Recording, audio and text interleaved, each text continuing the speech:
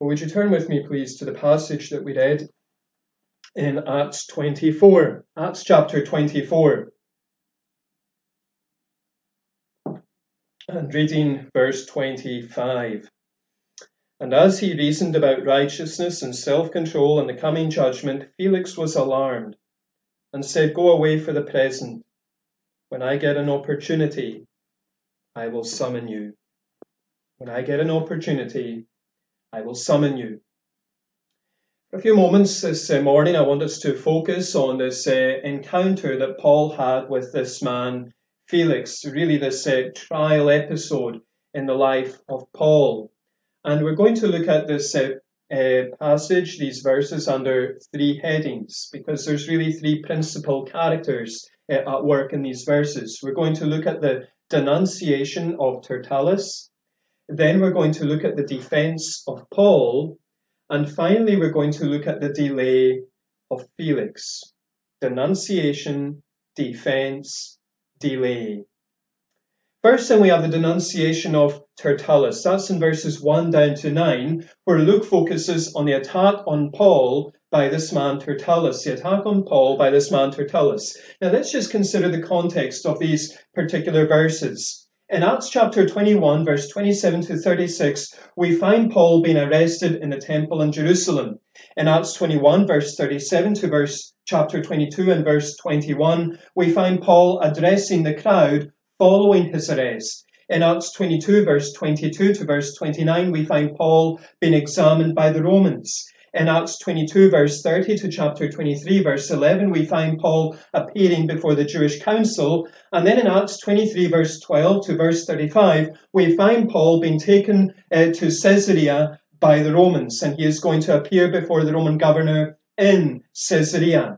And it's now that we come to the initiation of the trial proceedings in verse 1 of chapter 24. We read, "And after 5 days the high priest Ananias came down with some elders and a spokesman, one Tertullus. They laid before the governor their case against Paul."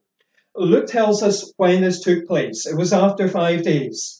Luke tells us where this took place. He has told us in chapter 23 that Paul had been taken down to Caesarea, that is 60 miles from Jerusalem, and now we're told that the others come down to Caesarea. They also come.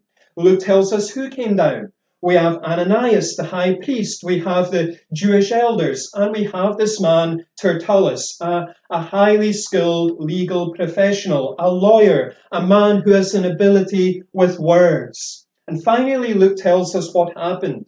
Ananias and the chief elders and Tertullus lay their case before the Roman governor, the Roman procurator, this man named Felix. And after bringing their case to the Roman governor, Paul is summoned to appear before them. This brings us then to the prosecution in verses 2 down to 9. And we can begin by considering Tertullus's opening statement. Look at verses 2 down to 4.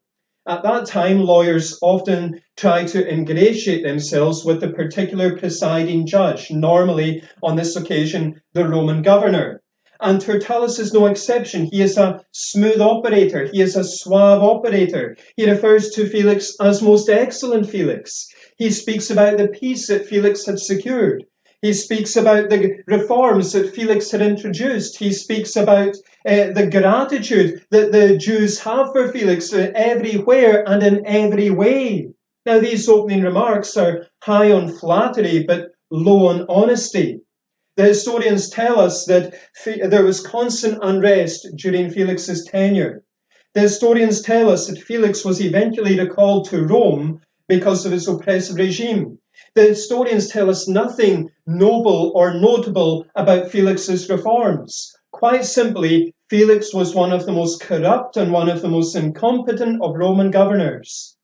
And we can continue by hearing the charges that Tertullus goes on to bring against Paul. He accuses Paul of being a troublemaker. He is a plague, a pestilence, a contagious disease. He is a catalyst for chaos. He is one, Tertullus says, who stirs up riots among the Jews throughout the world. He's a troublemaker. He accuses Paul of being the ringleader of a religious sect.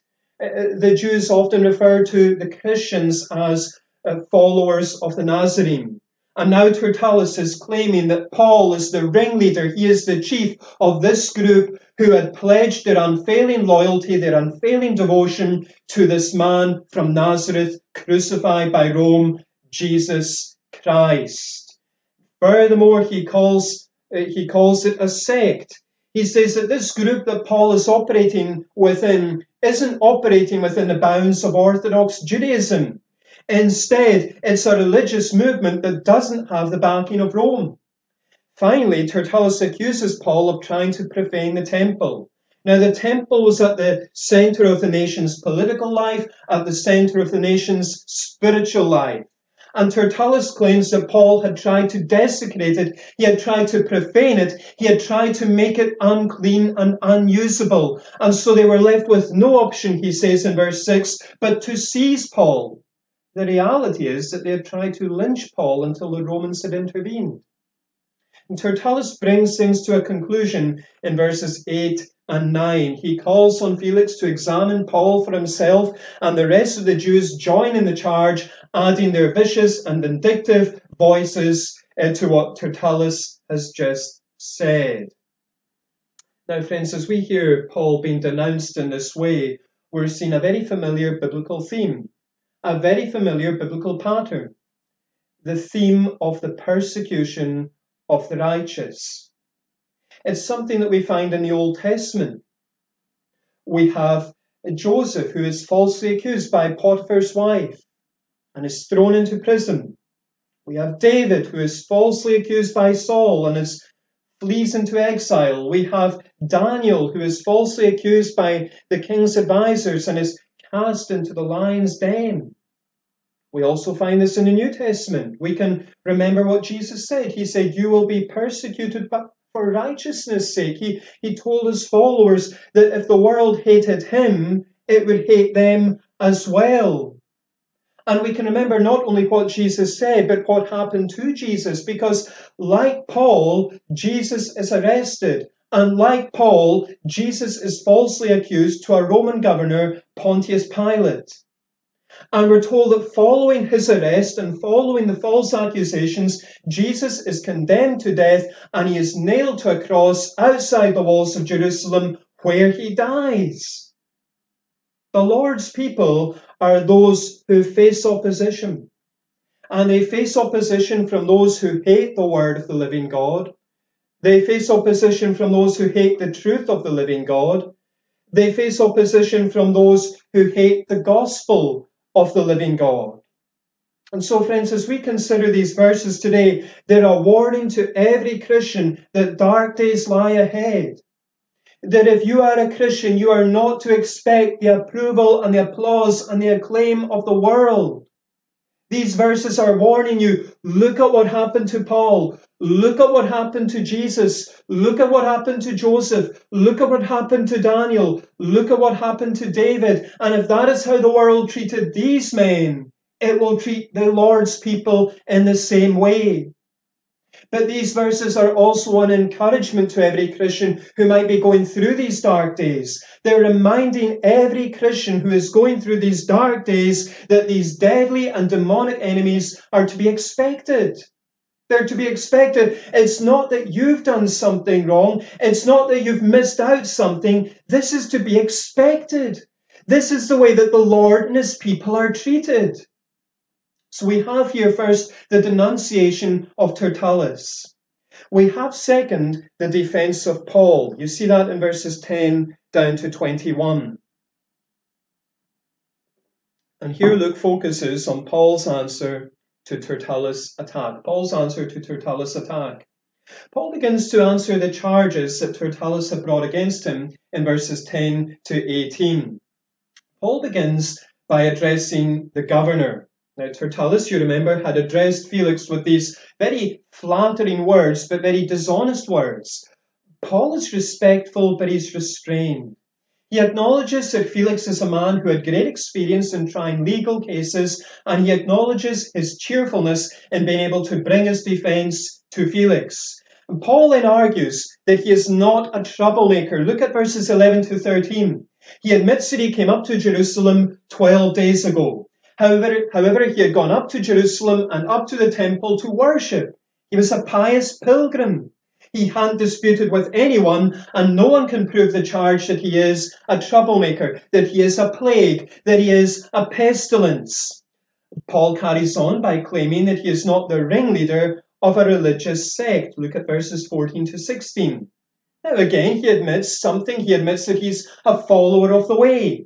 Now, the way is how the early Christian movement are described throughout the book of Acts. They are not called Christians, Christ followers. They are called followers of the way. It is built on Jesus' great self-declaration. You remember what he said when he said that he was the way, the truth, and the life. Jesus is the way to God. He is the way to salvation, and the way has been opened through his death and through his resurrection.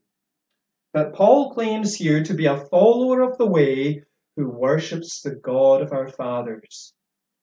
Furthermore, he claims to be a follower of the way who believes what is written in the law and the prophets. His accusers were saying that he was one who had abandoned the Old Testament faith, that he was branching out and doing his own thing. And Paul is saying here, no.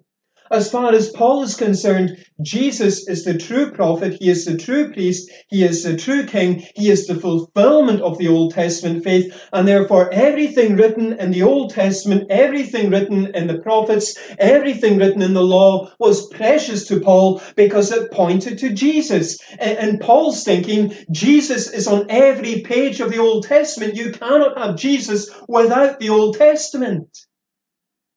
Paul goes further, as he claims to be a follower of the way who has this resurrection hope. Now, this is really the masterstroke on Paul's part, because the Jews were split on the issue of the resurrection of the dead. You had the conservative Pharisees who believed in a future resurrection, and you had the liberal Sadducees who denied a future resurrection.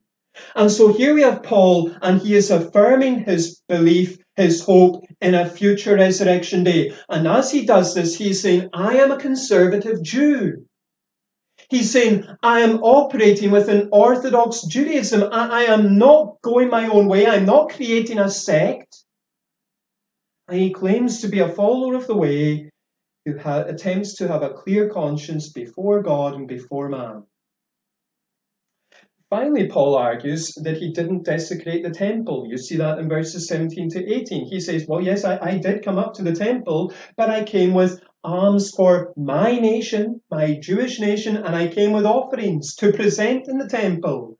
And when he was found in the temple, he says that he was found in a purified condition. He was found in a ceremonially clean condition. He wasn't coming with a tumult. He wasn't coming with a crowd. So his accusers have said, Paul is a troublemaker. Paul says, no, I'm not. His accusers said, he's the leader of a religious sect. Paul says, no, I'm not. His accusers say he's trying to desecrate the temple. Paul says, no, I'm not. And this brings us to the conclusion that Paul reaches in verses 18 to 21. Paul states in verses 18 that the Asian Jews should be present and bringing their accusation. They're the ones who'd had the original problem with what Paul was doing. They're the ones who had stirred up all this trouble for Paul, but where are they? They're not present. They're not standing before Felix. They're not speaking along with Tertullus. They're absent. But Paul impresses the Jews who are present to clearly and categorically state what he's done wrong. They'd accused him of being a troublemaker. They'd accused him of being the ringleader of a religious sect. They'd accused him of trying to desecrate the temple. And Paul has answered each of these charges, and he's saying, what more are you going to say against me? What guilt do you have to bring against me? And Paul closes in verse 21 by saying that the only thing, this is amazing, the only thing that he is guilty of is regarding the resurrection of the dead. It is because Paul believes in a future resurrection, which the crucified and risen Christ will preside over, that he is on trial. Paul is now steering the trial in the direction he wants it to go in. Paul has this great desire to see Felix and his accusers come face to face with the reality of the resurrection of Christ. and the future resurrection that all the followers of Christ can anticipate. And so he closes his defense by saying, it is with respect to my hope in the resurrection of the dead that I stand trial. I don't care what you think about me, but I want you to be clear on this, that I am focused, I am fixated, I am all out when it comes to the resurrection of the dead. Well, friends, as we listen to Paul's defense here, we can see that he is a man who is passionate about the resurrection. The resurrection of this crucified Jesus is central in Paul's thinking and theology. He's able to write in Romans 6, we know that Christ, being raised from the dead, will never die again. Death no longer has dominion over him. He's able to write in 1 Corinthians 15, I delivered to you as of first importance what I also received, that Christ died for our sins in accordance with the Scriptures, that he was buried, that he was raised on the third day in accordance with the Scriptures, and that he appeared to Cephas, then to the 12. Then he appeared to more than 500 brothers at one time, most of whom are still alive, though some have fallen asleep. Then he appeared to James, then to all the apostles. And last of all, as to one untimely born, he appeared to me. Go through Paul's letters and you see the resurrection of Jesus is central. And because Jesus is risen, as far as Paul is concerned, his people will also rise. He's able to write in 1 Corinthians 15, if the dead are not raised, not even Christ has been raised. And if Christ has not been raised, your faith is futile and you are still in your sins. Then those also who have fallen asleep in Christ have perished. If in Christ we have hope in this life only, we are of all people most to be pitied. But in fact, Christ has been raised from the dead, the first fruits of those who have fallen asleep. And again, he's able to write in 2 Corinthians chapter 4, he who raised the Lord Jesus will raise us also with Jesus and bring us with you into his presence. As far as Paul's concerned, Jesus is raised and his people will be raised with him, in him, through him, by him. And now as Paul stands on trial with his life hanging in the balance, he uses it as a God-given opportunity to speak about the resurrection. Now, friends, as we consider these verses today, they're a reminder that we ought to be unashamed in believing in the resurrection of Christ and our future resurrection through him. And they're an encouragement to us to be unashamed in proclaiming this message. And not only proclaiming this message, but defending this message that comes under attack, that is mocked, that is belittled so often. I've told you before that in a place where I previously ministered, there were members of the clergy in another denomination who quite proudly said they did not believe in the physical resurrection of Jesus.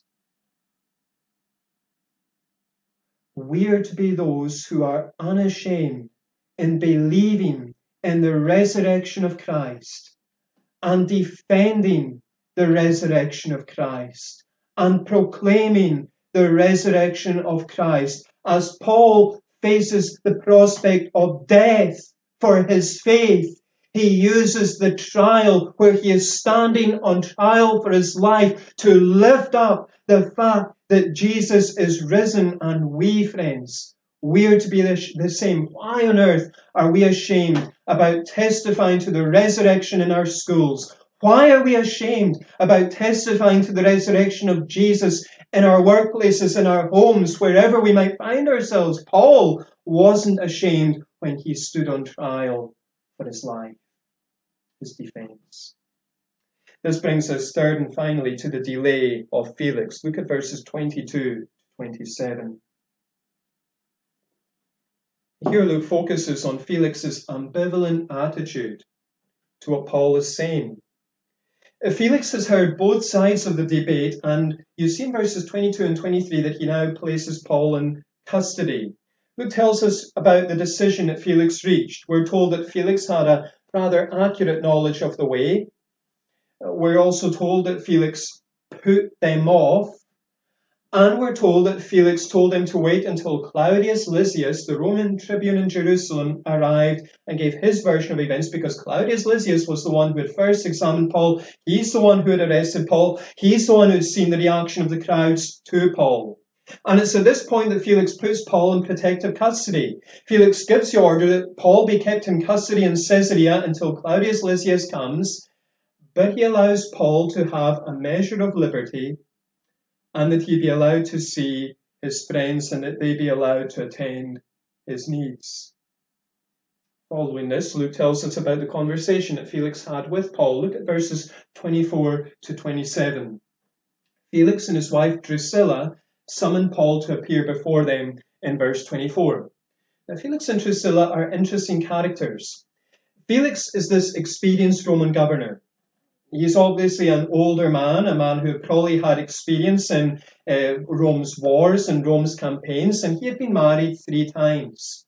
Drusilla is a Jewish woman. She is barely 20 years old, and she has left her first husband to go off with Felix. Their lives were front page news. Their lives were a scandal. And they now hear Paul speak to them about faith in Christ Jesus. Paul's great resolution in life was to know nothing but Christ and Him crucified. Paul's great boast in life was Christ and His cross. And that is what he speaks to Felix and Drusilla about now. He speaks to them about Christ Jesus and about the importance of faith. You see the word faith in Christ Jesus. And Luke tells us what they specifically heard from Paul concerning Christ Jesus. Look at verse 25. He spoke to them about righteousness. That is, he told them about the righteousness of God. He told them about the fact that it's important to be righteous before this God. He told them that no one is righteous before God. And he told them about the righteousness that can be found in Christ and Christ alone. He's saying, you want to stand before God. You need Christ. You need to be focused on Christ. You need faith in Christ. And then you can stand before God. And he spoke to them about self-control. Mastery over one's pleasures, mastery over one's passions. What a message for this couple whose lives had been dominated by unbridled lust. And he spoke to them about the judgment to come. Paul's not concerned about standing on trial before Felix. No, Paul is concerned about Felix standing on trial before this righteous God and having to give an account of his unrighteous life to this righteous God. And look at how Felix reacts, verse 26. He's alarmed by all this talk about righteousness and self-control and judgment, and so he tells Paul to go away. He doesn't want to hear any more. At the same time, he's hopeful that Paul will attempt to bribe him. Do you see what a conflicted man he is? What an indecisive man he is. He's a man, we're told, who liked to hear Paul preach, but when it got too much, when it got too real, when it got too direct, he would send Paul away. He would say, enough, I don't want to hear any more. He's a man who heard wonderful sermons about righteousness, about self-control, about the judgment, and at the same time he would attempt to bribe the preacher. In his commentary, John Stott writes, I think Felix knew that Paul had something more precious than money, something which money cannot buy. But unfortunately, there is no evidence that Felix ever capitulated to Christ and was redeemed. And the narrative concludes with Felix being replaced by Porcius Festus. But he leaves Paul in custody, in prison, in order to curry favour with the Jewish leadership, who would have to give a reference to the emperor about him. Verse 27. That's all Felix cares about, how he stands before the Jews, how he stands before the emperor, rather than how he stands before this righteous God. Well, friends, as we witness Felix's delay tactics, we can see that he's a man who procrastinated, a man who put things off when it came to dealing with Jesus and dealing with the claims of the gospel. What we see in these verses is the urgency of Paul and the sheer lethargy of Felix. Paul is summoned before Felix, and he speaks to him about Jesus, and he speaks to him about righteousness, and he speaks to him about self-control, and he speaks to him about the judgment to come. Paul is focused, he is direct, he is to the point, he is blunt, he gets his message across, and Felix heard all that Paul was saying, and he said, let's leave it for another day. Let's leave it for another day. He's been given this incredible opportunity to hear and respond to the gospel, and he puts it off. He fails to see how urgent it is to make peace with God through Christ and be found righteous before this righteous God in the righteousness of Christ. And before he knew it, he had just sunk deeper and deeper into this mighty pit of sin. And you know, friends, there's really a word for every one of us who's listening today. There's a word for you if you're not a Christian. The message from these verses is seize the day. Seize the day. Last year I told some of you the story about 3 demons. The devil was summoning his evil forces to consider how best to keep the world on his side. And one demon said, send me, and I will tell them there is no God. And the devil replied, they will never believe you. Most of them know deep down that there is a God. The second demon said, send me, and I will tell them that there is no heaven or hell. And Satan shook his head and said, that will never do. They know that there is life after death. They want their ministers to package them off to heaven, even if they gave heaven no thought in life. Then the third demon spoke and said, send me. And I'll tell them that there is a God. And I'll tell them there is a heaven. And I'll tell them there is a hell. I'll tell them all about Jesus. And I'll tell them all about the resurrection even. But I'll also tell them that there is no hurry to decide. I will tell them that there is always time. Excellent, said the devil with satisfaction.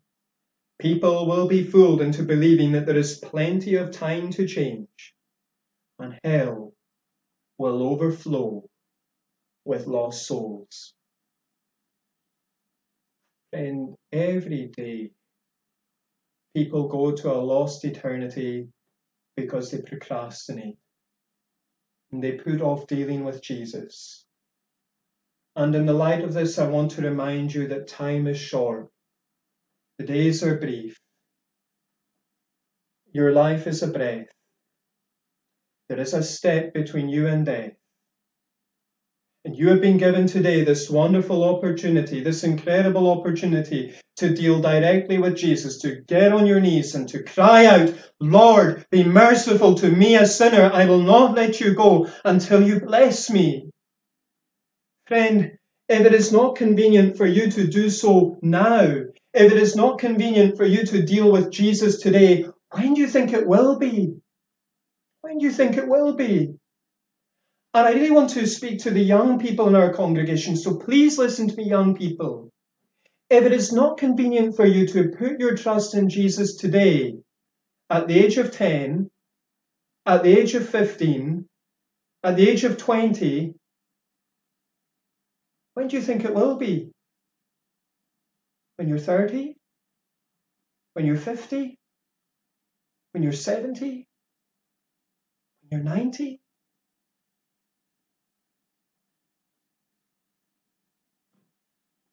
None of us are guaranteed to see these days. I want to encourage you young people, as I want to encourage everyone in our congregation, to seize the day and to call on the Lord while he is near and when he can be found. Seize the day. But there is also a word for you if you are a Christian. Again, the message from these verses as we look at Paul is seize the day. So many people are lost because they put off dealing with Jesus. But you know, many others are lost because Christians put off telling them about Jesus. My dear friend, if it is not convenient for you to tell your loved one about Jesus today, When do you think it will be? If it is not convenient for you to tell your husband, your wife, your boyfriend, your girlfriend, your parent, your child, your brother, your sister, your work colleague, your friend about Jesus today, when do you think it's going to be convenient? Because in all likelihood, you were probably saying this time last year, I will tell them someday, but you perhaps haven't done so. And you're saying, well, I'll wait till a convenient opportunity arises. And my dear friend, that opportunity may never arise. Let me be very clear, and I'm saying this to myself more than to anyone else, because you know, I say it often, I am an appalling evangelist. I look at my friends in the ministry and I think, if only I were more like them. I look at some of those of you in the congregation and I think, if only I were more like them. So I am speaking to myself as much as and more than I'm speaking to anyone else here. Friends, our loved ones, the people who are precious to us, may thank us today for not telling them about Jesus. They may thank us today for not speaking to them about the gospel. They may thank us today for not being overly zealous and overly focused on getting the gospel across to them. But friend, they will curse us from the caverns of hell for all eternity for failing to do so. That's what I need to hear. What use is it if people say, thank you for not being too preachy with me, if they're going to be cursing my name from the pit of hell in the next life? As we consider then these verses, they are urging us to be urgent in dealing with Jesus. They are urging us to be urgent in coming to Jesus. They are urging us to be urgent in closing in with Jesus.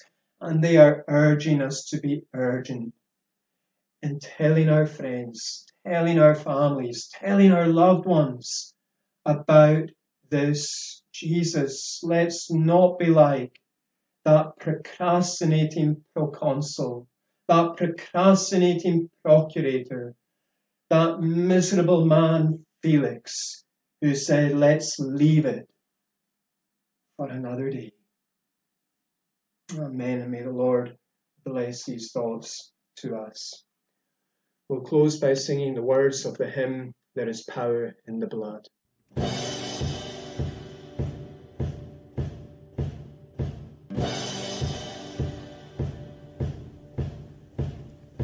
Would you be free from your burden of sin? There's power in the blood, power in the blood. Would you, Lord, evil of victory win? There's wonderful power in the blood. There is power, wonder-working power in the blood of the Lamb. There is power, wonder-working power in the precious blood of the Lamb. Would you be free from your passion and pride? There's power in the blood, power in the blood.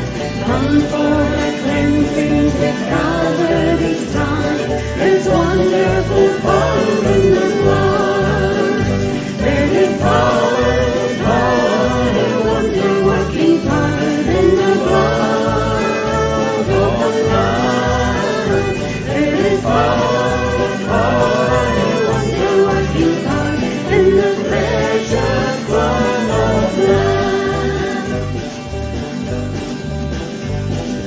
Would you be whiter, much whiter than snow? There's power in the blood, power in the blood.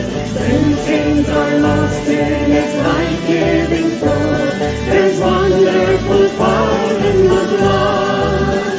There is power, wonder-working power in the blood of the Lamb. There is power, wonder-working power in the blood.